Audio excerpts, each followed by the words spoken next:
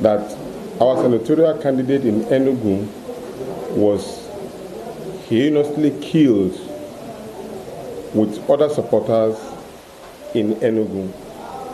This action portends danger to our democracy, and we condemn it in strong terms. It is also verifiable that there are criminal videos making rounds in order to demarcate our candidates as being aligned with another candidate of another party.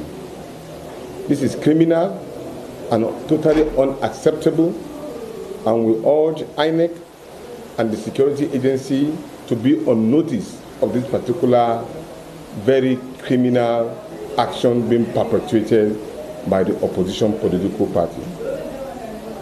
We also want to put on notice to INEC and security agencies that it has been brought to our notice that our Lagos State candidates, senatorial, Federal House of Representatives in Ondo, Ogun, and Ekiti were not uploaded as validated by the courts. Most of the names are not appearing on the ballot paper, which is putting us at a total disadvantage. We want INEC to take note of this, and then we want the security agency to also take note of this.